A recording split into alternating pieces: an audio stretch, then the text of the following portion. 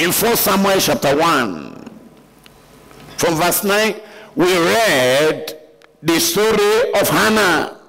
She was barren. She had prayed, no breakthrough. She had fasted, no breakthrough. She gave an offering, no breakthrough. She quoted the word, no breakthrough. And one day, she was praying and her mouth was moving. And this prophet came and said, put away your bottle of whiskey. You're drunk. But instead of getting angry, instead of exploding like you normally explode, and let them know, you can't talk to me like that. I'd rather leave this church and go to another church. Who do you think you are? You know God, I know God. You quote the God, you quote God, I quote God. You have Bible, I have Bible. I will go to another church down the road. Hannah did not say that. Hannah said, my Lord, I am not drunk. I'm just pouring out my heart to God. I need flesh upon this bone. Not knowing that the last word in the mouth of the prophet was reserved for her. And she said, he said to her, may the Lord grant your petition. And barrenness of many years that has brought shame disappeared. If you want to get breakthrough, when you go out in the world, you have your degree, you are so educated, your master's, your first degree. When you get to a place of work, for you to be promoted there, you will have to come down and receive some insult, nice insults.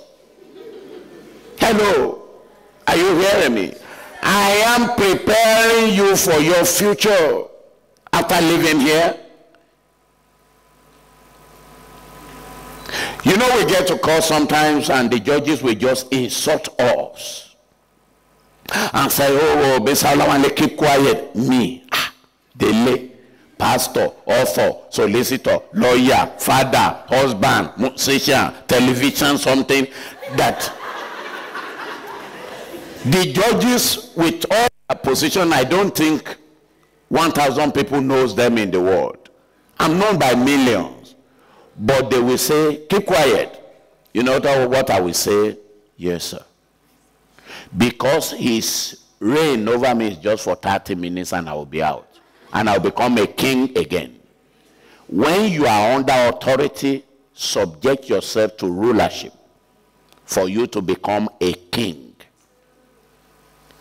Hannah, the yoke of barrenness was destroyed in her life just like that.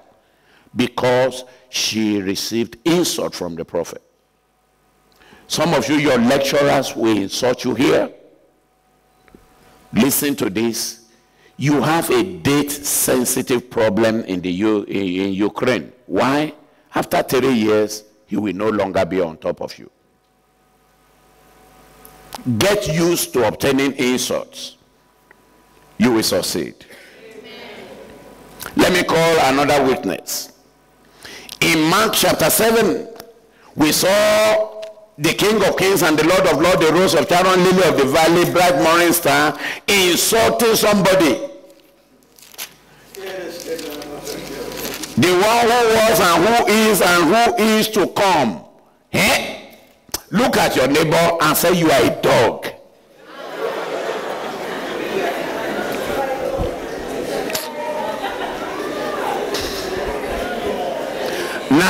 Now, if you are willing and obedient, you will eat the good of the land. Look at your neighbor and say, you are a dog.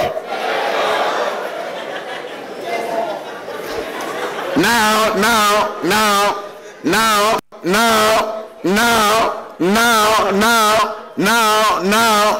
you thought this pastor is just being rude, but Jesus was ruder. If there's any word like that. Let us look at it. Mark chapter 7. From verse 24.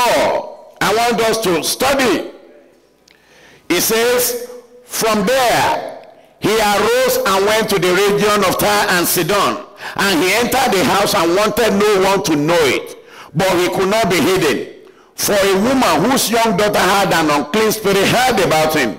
And she came and fell at his feet. The woman was a Greek, a Syrophoenician by birth. And she kept asking him to cast the demon out of her daughter. But Jesus said to her, let the children be filled first. For it is not good to take the children's bread and throw it to the little dogs. Imagine. And she answered and said to him, yes, Lord. Yet even the little dogs under the table eat from the children's crumbs. Then Jesus said to her, for this saying, go your way. The demon has gone out of your daughter.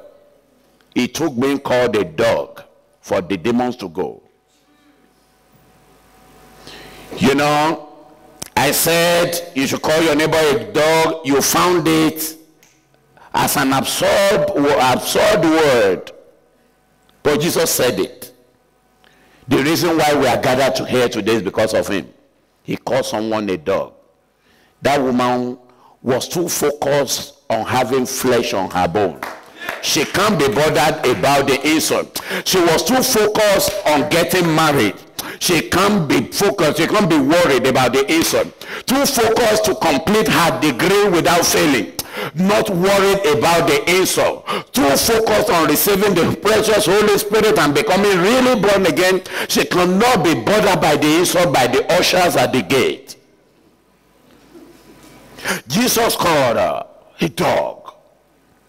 Imagine your daughter sick, and then someone look at her, someone that is supposed to be born again, Son of God, Savior, Redeemer, King of Kings, Lord of Lords, Rose of Sharon, Alpha and Omega, who went about doing good, healing all that were oppressed of the devil, for the Lord with him was with him. I got there and said, you are a dog.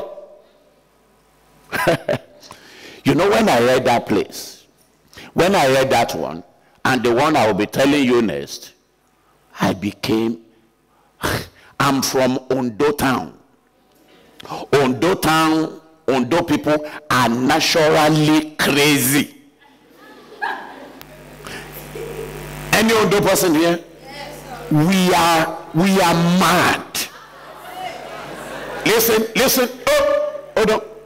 Ondo people, they don't go to herbalists, they don't have time. It's a waste of time. You mess up, they sort you out there and then. And they will tell you now to frustrate any other move from you. They will say, well, you may go to your herbalist. I must not have headache.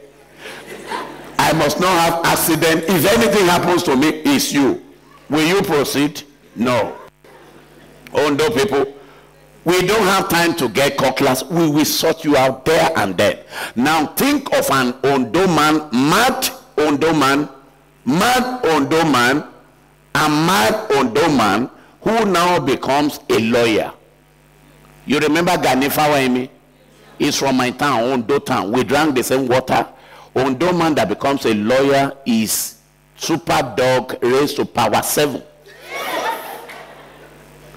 So by our nature and my training, I should be coming. When I'm coming, you will open the door for me. You will put me in 5-star, and at the airport I will have an entourage. But when Jesus entered, Ondoness disappeared.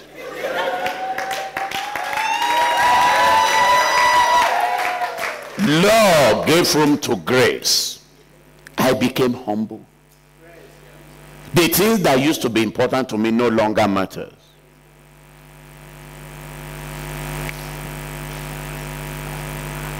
I started learning how to absorb insults.